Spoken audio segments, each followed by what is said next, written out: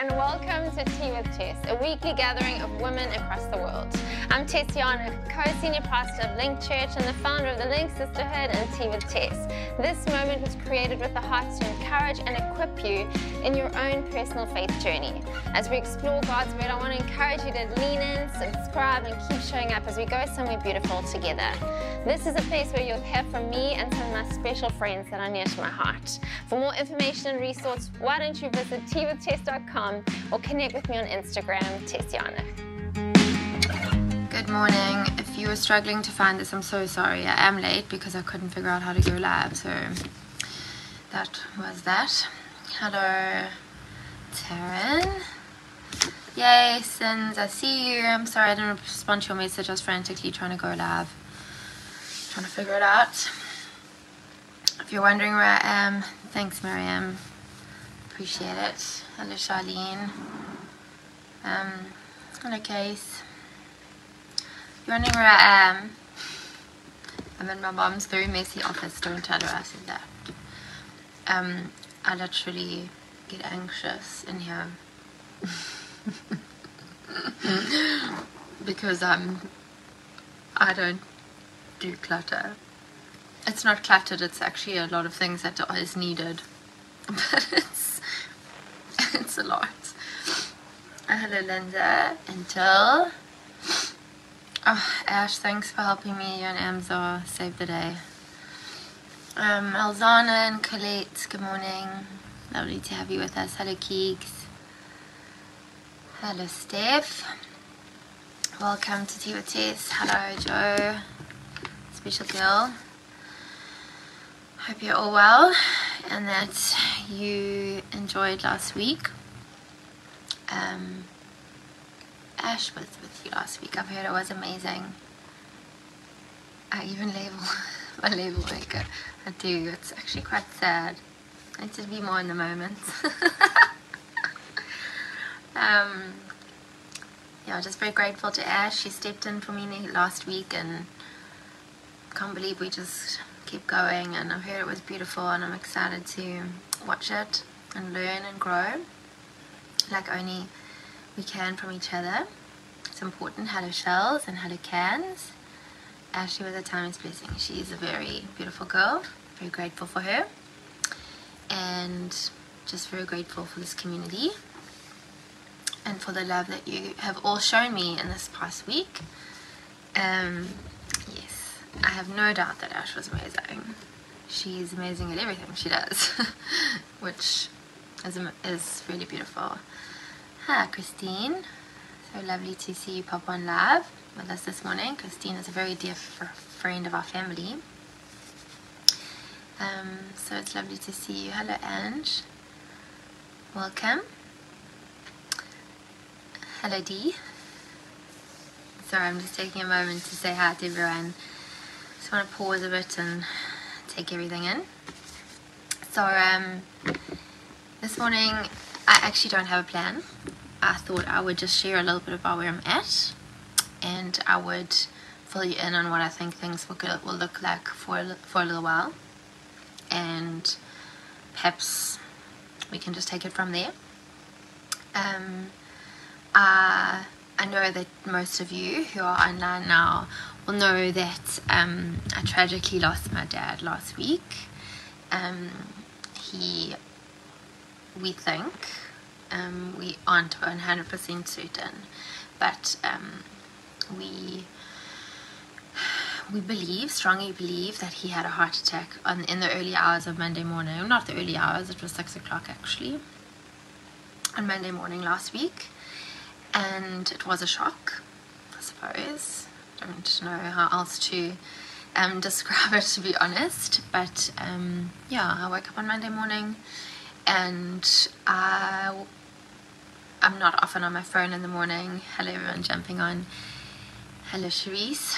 Cherise, can you just confirm? I think I got flowers from a Cherise, and it didn't have a surname. I'm trying to figure out who the Cherise is sent me flowers. Anyway, I happened to be on the phone responding to a friend who was saying that their son, they were in hospital with their son who wasn't well, which is very rare for me. I try not to on the phone in the morning.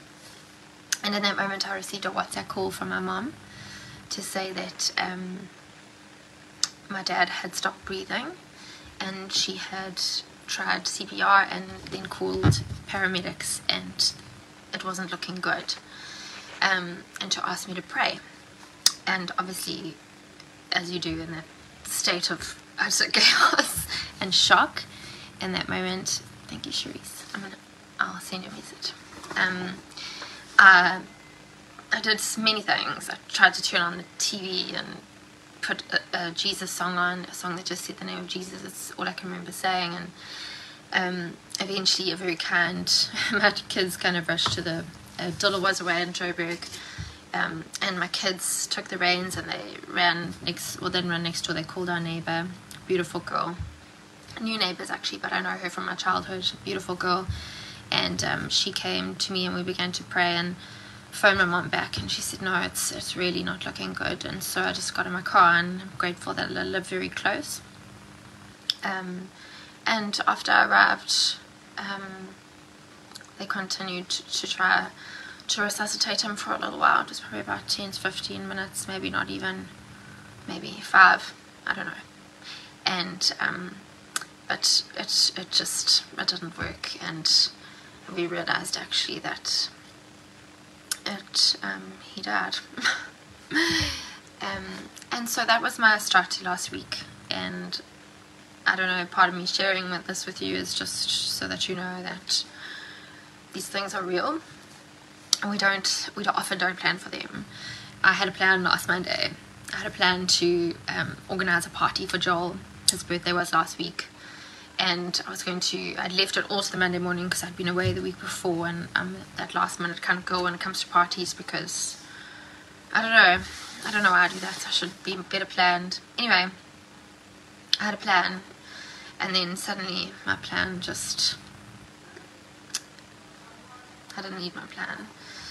And anyway, that was a really hard day, and it's been a really rough week, I must be honest. And someone asked me this morning, how are you feeling today? And all I could say was, sad. I don't feel sad today. I feel sad. And it is what it is. I am now not living as I was in 2022. I'm now grieving. And I didn't plan for that. And I didn't ask for it. And it's hard. And it's complicated. And it's just where I'm at. And so I've always chosen intentionally, and I have committed myself to this community to be honest and to be authentic and real, but also to facilitate, I would hope, a conversation between you and Jesus, and perhaps what the Holy Spirit wants to do in your life. And so nothing has changed. I am committed to being honest and authentic and real, and yet my hope is that I would still facilitate a conversation between you and Jesus. And so that is why I'm here today, because I am utterly devastated, and I feel like my heart's been shattered, because my dad, I keep saying was my hero, but he is my hero. I suppose him being dead doesn't change that. But it's just very painful. And so my commitment to show up is not because I need to prove myself to you, or because I want to show you that I can do hard things in hard times, or because I need your affirmation, or because it's because I believe that my calling doesn't change. What I believe to be true about myself and about who God is doesn't change just because this is really hard. And I've shared some of my most precious moments with you on this platform, the real highs and some really what I thought were big lows, and this is probably one of the lowest lows, and I am really sad. But I'm very grateful. And so I wanted to take a moment to just thank you. I have received an outpouring of love from this community, one that I never thought. I knew it would come, but I never anticipated the magnitude of it, and how you are across an airwave and you're online and not physically present, and yet I have felt every single one of you through the messages and the love that I have received through Facebook Messenger, some of them to my personal WhatsApp. People have emailed me. I've received flowers from people in this community, and I never knew how much I needed it. You don't know how much you need people until you need people. And I always presumed that if I lost someone close to me, my go-to behavior, because I don't like to be the center of attention, when I feel vulnerable, because I feel very vulnerable now, because I don't like that, I thought if I were to go through something like this, what I would do is keep people far away from me, because then I would feel safe, you know. I have been amazed by how I just want people around me all the time, and it's necessary. And because I'm so vulnerable, and because I feel so weak, I can only but be carried by people right now. And you're all doing that. You all do that with every message and every moment of encouragement or prayer or whatever. And so, yeah, I suppose I just wanted to share. I wanted to just share a little bit. I mean, we had my dad's memorial on Monday, and we called it a celebration of life. It really was a celebration of life, and Dylan so beautifully said, we're going to grieve today. We're going to give glory to God. We're going to bring honor to a man. We're going to grieve, but we're also going to bring glory to God. And it really was that. It was amazing to sit in a moment that was so painful and yet so beautiful. Like, I couldn't. It was just so beautiful for me and so precious, and I'm so grateful for everyone who was a part of pulling it off. It really was beautiful, and I think such a testimony to a really wonderful man. I was very close to my dad, and I just wanted to say that this is hard for me, not only because it was such a shock, but I adored my dad. He was a really good father. He wasn't a perfect father. They don't exist. He was a really good dad. So easygoing and so kind, and such a man. And I don't know. I think I said everything I needed to at the memorial. You're welcome to go and find it and listen to it if you want to know more. But it really was a beautiful moment, and I'm grateful for it, and it was necessary. I'm realizing that it's hard, these moments of losing someone, because they're these necessary things that you need to do, but they really are tough, and they require courage. And it was so funny. I woke up on Monday morning and I messaged Dylan and I said, I don't want to do today. In fact, I refuse to sit through my dad's memorial. I just can't do it. Like, it's so wrong on so many levels, and it's so hard because you just don't want to do them, but you have to, because they're necessary and they're important. And so I wanted to ask you, I'm not going to keep you for long. I just want to share a little bit, and then I'll let you go. But I wanted to ask you, I got some great advice the other day. I was just struggling, and I don't know, there was just some frustration and a few niggles going on around me, and this beautiful lady in our community said to me, just lower your expectation right now. Just lower your expectation of everything, of life, of people, of moments, of environments. Just lower the expectation, because everybody's struggling right now, and we all do this differently, and you're going to keep setting yourself up for frustration and disappointment. It was such good advice. I'm so grateful for it, because it really did help me in that moment, and it's something that I've shared with my children, and I've just said, said to them, in this moment we're all feeling things, and they're all valid, and they're all real, but they're all different, and sometimes we're feeling things at different times. So sometimes I'm feeling really sad, but you're really happy because of something that's happened or something that you've been a part of. Neither of those are wrong. It's just that we need to lower our expectation right now, because it's going to be the best way to be able to be kind to each other. And I wanted to ask you, as my community of women who know how to show up during hard times and be together through thick and thin, I wanted to ask you if you would lower your expectation of me for a moment. Because there's just moments where I feel okay, and then there's other moments where I feel sad.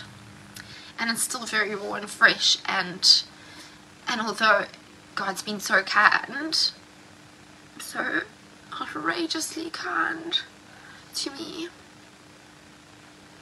in the way he prepared my heart for a moment I never believed I could be prepared for, in the way that he has surrounded me, and given me hope. It's not just what we say when someone dies, we have hope of eternity. It's breath. It's breath. In a moment where you feel like you can't breathe, the hope that we have of future glory is breath. And I'm so grateful to God. And so there are beautiful things he's showing me in this moment. In fact, I said to someone this morning, we went for a walk, I labeled this your wisdom and understanding. And I said, I want to be a scholar. This year I want to learn. I want to ask questions, and I want to grow. And I want to access supernatural wisdom and understanding. I realize now that in a space of grief, I'm a scholar of life, and I don't want to be. The very thing that I asked for is now not what I want, because I believe that this is going to be one of the most defining moments of my life. And I said a few weeks back in Tea with Tess, I need to reorder some things and reshape some things so that I can take hold of what God is wanting to do in me and through me, and what he wants to release and anoint in me. And I said, I don't want to miss it. I just didn't realize some of the things that were going to transpire in order for me to access what I believe he wants me to access. And that's hard. It's hard. But I am willing to be a scholar in this moment and to learn. And so I really am taking each day as an opportunity to grow and learn, so that nothing in this moment is wasted. And so I'm a scholar in what it means to grieve. And I have absolutely no idea what that's going to look like. And so that's why I say to you, I would love you to lower your expectation of me, because there may be moments where you want me to show up with something for you that I don't have to offer, or you need something said, or you need something seen, and I can't give it to you. And not that I should be, because we're all responsible for our own spirituality. But I do believe that I play a role in the facilitation of people's growth and understanding and,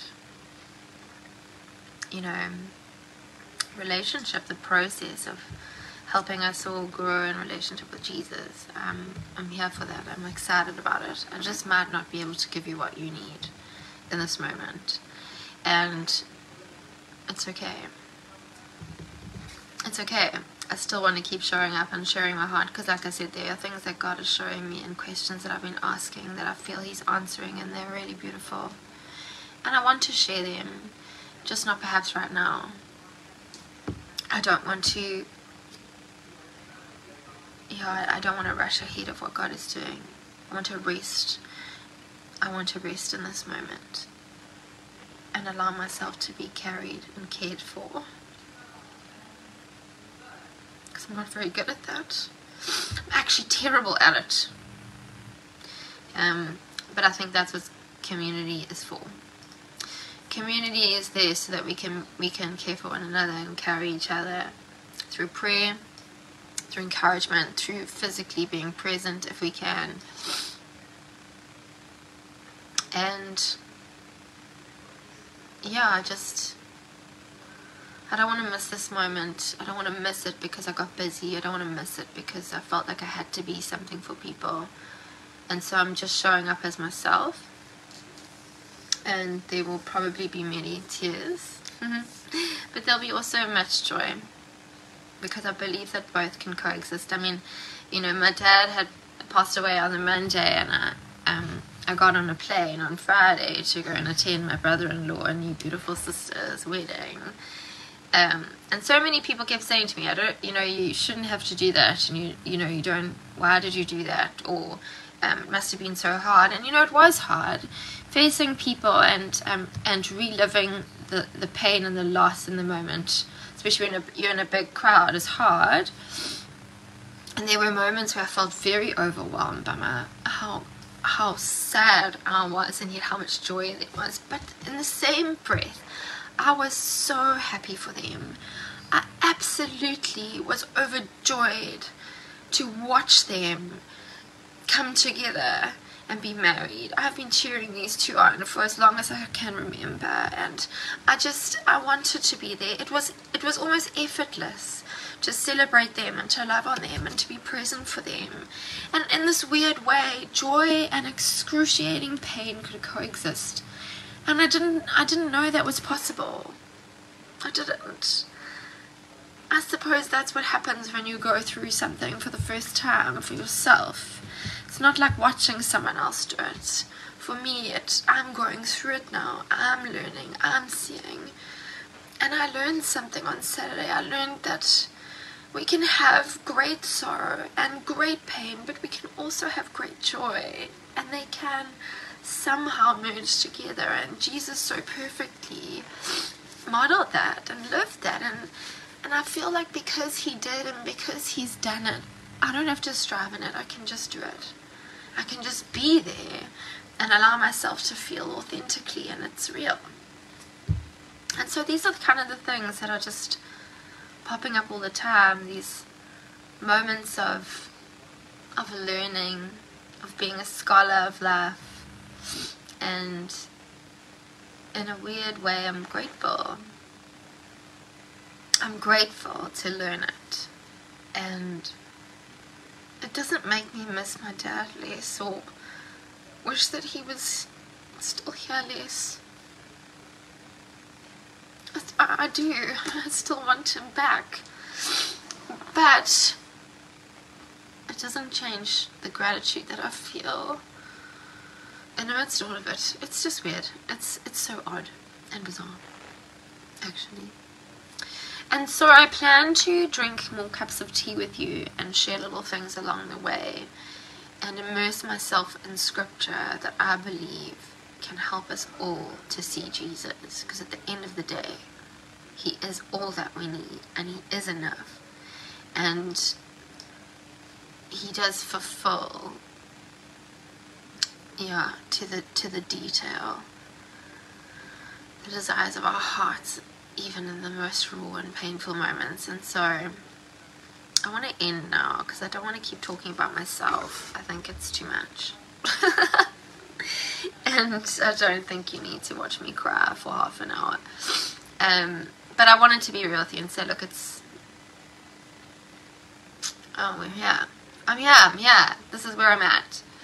And I want to keep showing up. And so next week, I am away with my family. We have chosen as a family to go away for a week to just be and rest. It's been quite full on.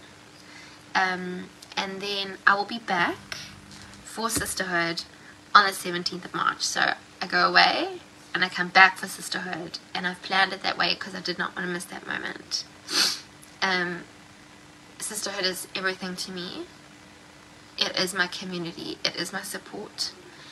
And I can't explain to you how everything that is happening in my life right now, and the theme for Sisterhood, and the song, it's all part of God's most perfect plan for the girls of this earth. And I promise you, I'm blown away. I'm blown away by Him. And so I'm so excited for that evening. I don't even know how I can say I'm so excited, but I am genuinely excited. I'm expectant. I believe it is going to be like nothing you have experienced through what we've pioneered before. It is the first time we are gathering in 2 years. And so I just need a minute to go away and to prepare for Sisterhood. And so she doesn't know this yet, but Amber is going to be doing tea with Tess next week. Go Ams.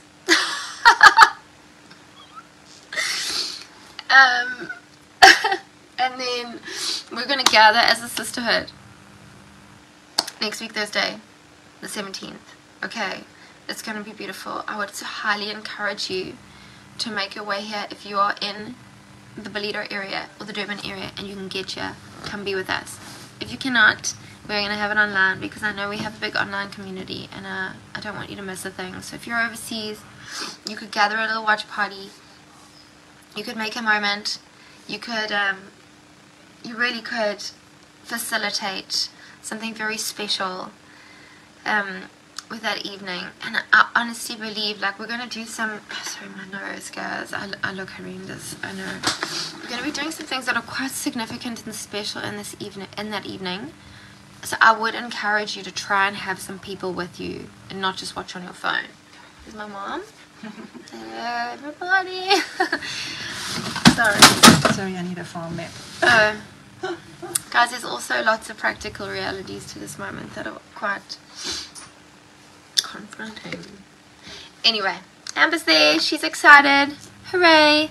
And so that's what you can expect in the next week. Amber Macmillan, and then Sisterhood. And it's going to be amazing. And it's going to change your life. Hello, Tessa's mom. She's amazing. Guys, my mom is the strongest person I know in the world. Genuinely.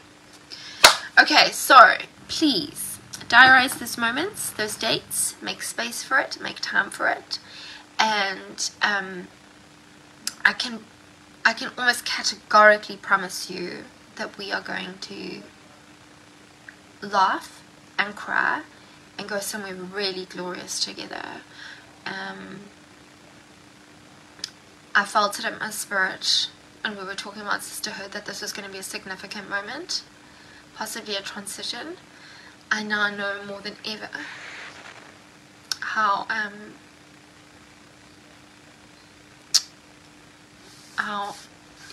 God has been preparing me for this moment, and I had no idea. But I'm 100% certain that you get to be a part of something really quite mind-blowing next week. And He's using all of it. He's using all of our lives, all of my pain, all of my messiness, all of yours, for His glory and His goodness. And I can honestly say with confidence that I'm no longer satisfied with hype or noise or, you know,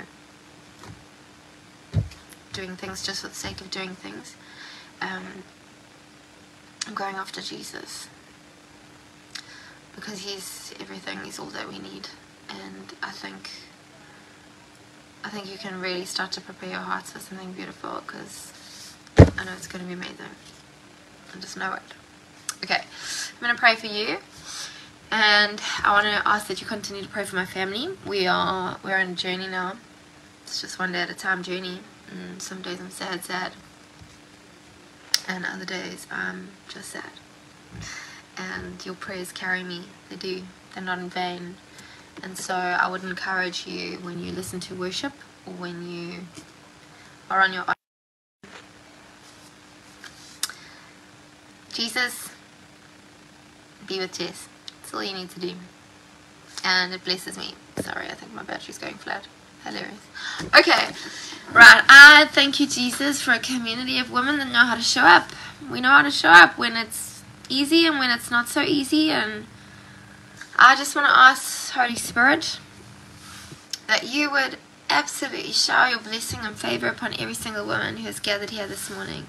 The ones who are still here, the ones who are top off, the ones that will watch later, the ones who will find this in days to come. I pray, Lord God, that they would feel the kiss of heaven. These are not just words that I say that sound nice, Jesus.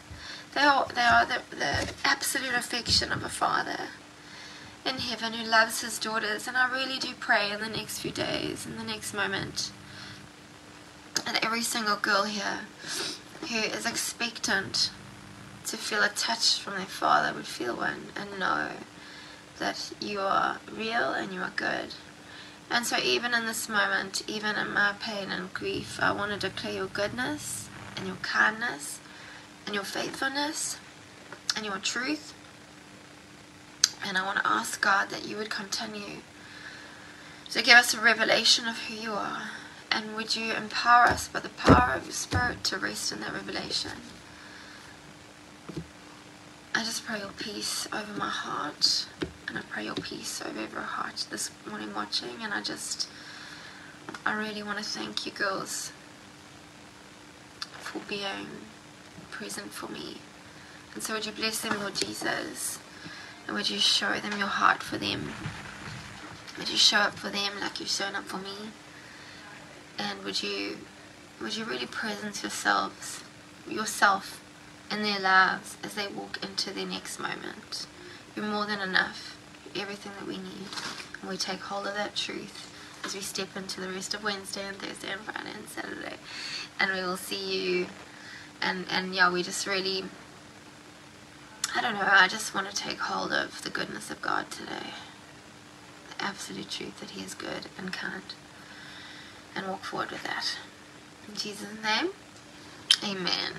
Amen. I love you girls. Thank you for being here. Thank you for taking time to say hi and show up. And yeah, I'm sorry there was not much like profound scripture from me today. Just more a little catch up. But I just wanted to let you know that I love you and I'm grateful for you. And we will see you next week for Sisterhood online and Amber Macmillan the day before, who's going to get you fired up for that moment. And so prepare your hearts, gather your people, let's go somewhere. It's going to be awesome. Okay, love you.